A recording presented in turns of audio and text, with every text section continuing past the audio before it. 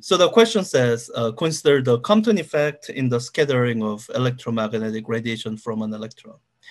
And so the Compton scattering is a very specific scenario.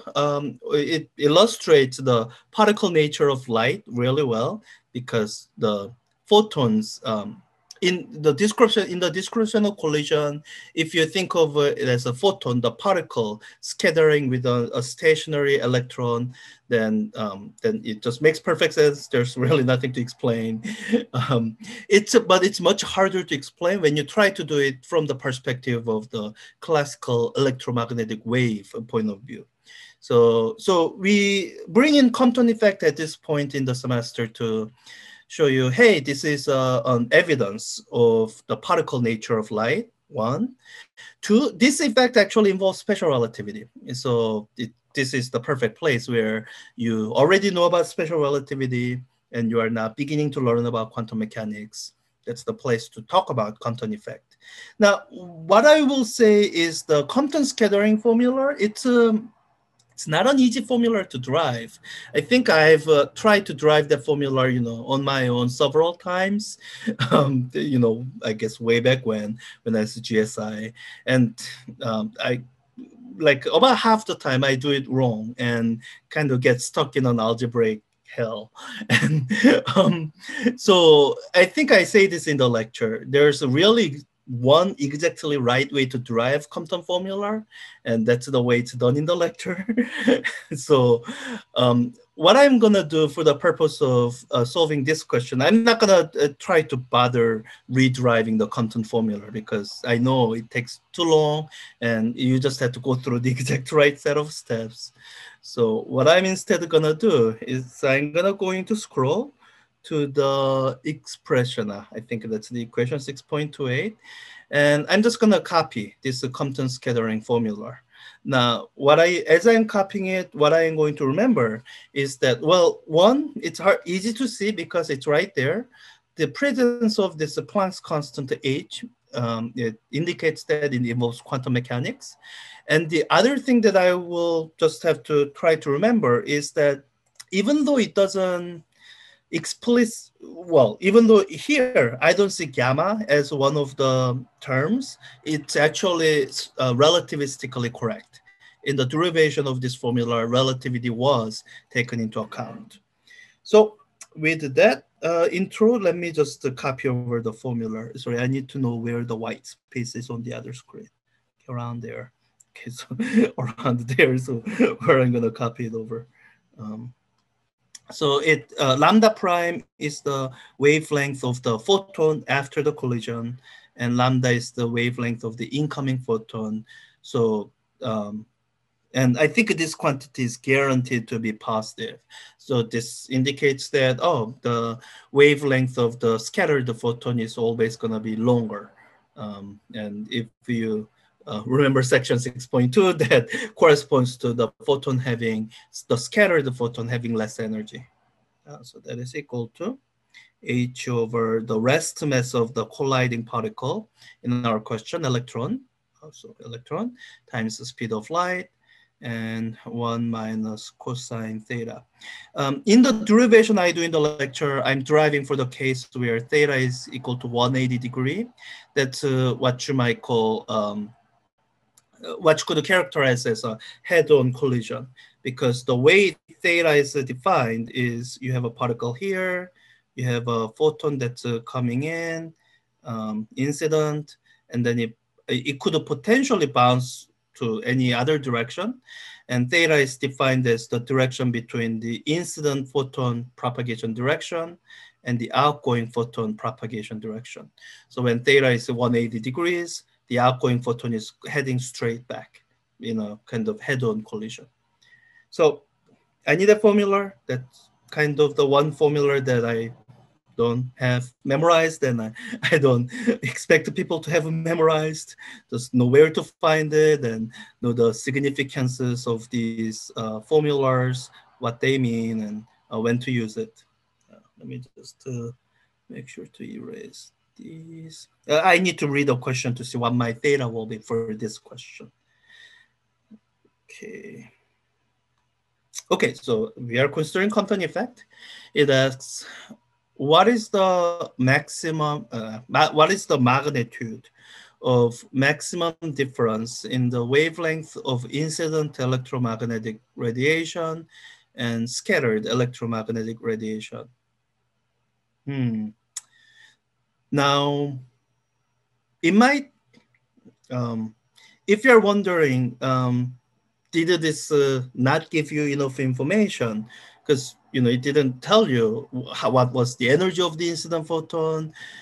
Then I think looking at the scattering formula will be illuminating, because this left-hand side here, it can be expressed as change of the difference in the wavelength. So it turns out everything on the right-hand side, it only depends on this particle that the photon is scattering from. It doesn't depend on any properties of the photon. So if all you want is the difference in the wavelength, then you don't actually have to know anything about the incident photon. It's I wouldn't have expected that without looking at this formula. So, okay, so I think I have everything I need. I guess what I need to consider here is, okay, so I'm looking at when this would be a maximum. This would be a maximum when cosine of theta is equal to -1. So that, 1 minus minus 1, that's 2. So I'm looking at a situation where theta is equal to 180 degrees. And I hope that makes intuitive sense. If the photon is colliding head on with the electron, then as it scatters right straight back, that's when it would lose the most amount of energy. So I guess I should let me plug in the numbers in Wolfram Alpha so that I don't have to look up numbers and I don't have to worry about units and whatnot. So let me be lazy for a bit, and I'll just do this in Wolfram Alpha. So the numbers I'm plugging in are, okay, so the 1 minus minus 1, that's going to be 2 times Planck's constant. I think if I put in H, Wolfram Alpha will understand. Divided by electron mass times speed of light. I think everything will turn out, we'll see. So always check that Wolfram Alpha understood you correctly. 2 hours, all right, use Planck constant. Assuming Planck, okay. So 2 times Planck constant per electron mass speed. Okay, I think that sounds right. Okay, and it's giving me the correct units, meters. All right, 10 to minus 12. I think that was already in my input thing. So all I need is 4.85. Oh, did I just give the answer for everyone? But, go through this for yourself. Hard X-ray photon has wavelength on the order of 0.01 nanometer. Okay, I guess let me just write it down. And I'm just going to do a slight bit of rewrite as I'm writing it down. So 0.01 nanometer. So 0.01 times 10 to the minus 9 meter, which would be in terms of 10 to minus 12. I guess, is that picometer? Yeah, I think that's picometer.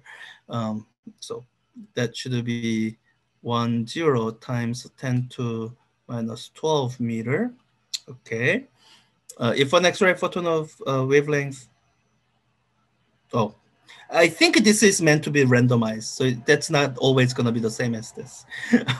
Scalars from an electron, what is the maximum percent change of the wavelength as it scatters?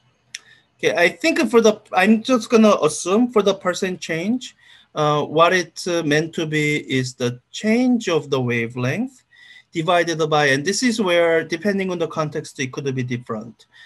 Are you dividing it by the instant photon wavelength, the outgoing photon wavelength, the average of the two? Here, I think they mean to say the incident photon wavelength.